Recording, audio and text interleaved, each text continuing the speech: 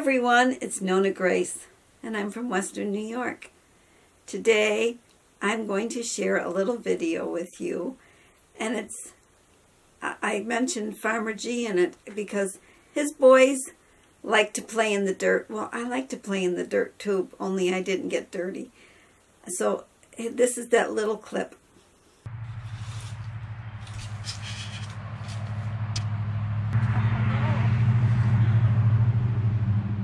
I'm going to do some playing in the dirt. Farmer G's kids and I would get along well.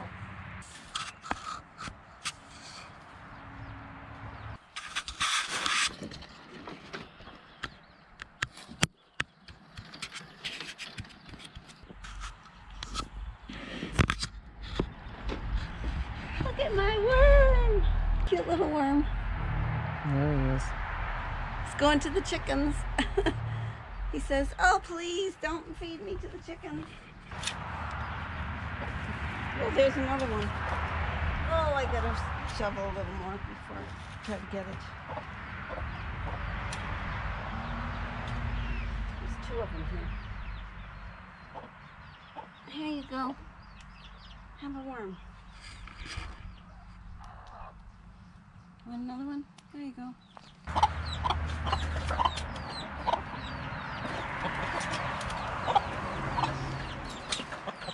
Like me, and then when this dries up, she says, "I'll find my own worms." There we go. She found one. Here's another one, Emma.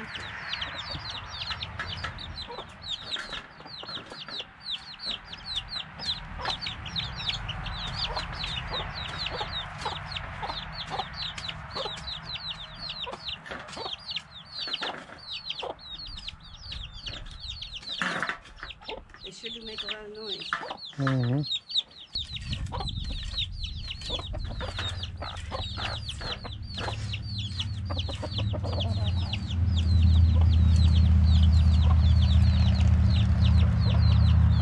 There they all go.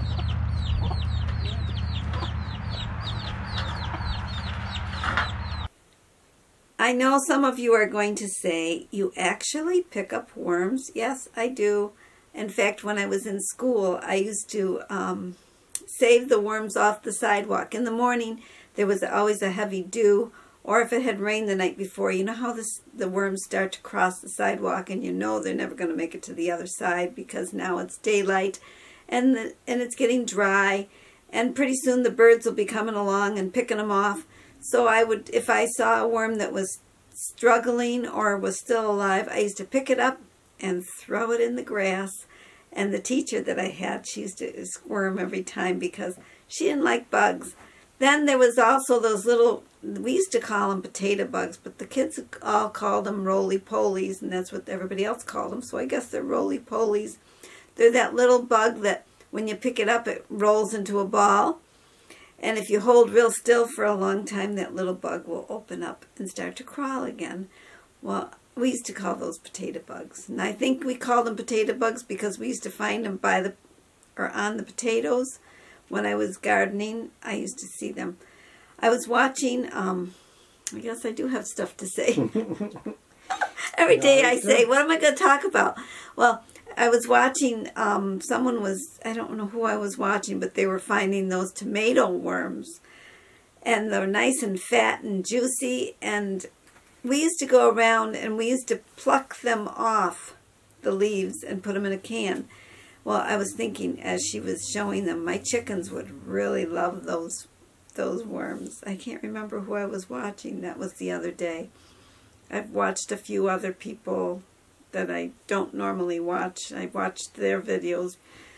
And I did another Tunisian washcloth. This time I tried to close it the way they show how to. It's the Kitchener closure, I think is what they called it.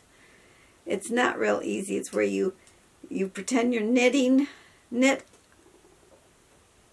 off, purl off, knit is what you kept saying in your head. And you're supposed to end up with the right number of stitches, and it's supposed to be like you're knitting the piece together.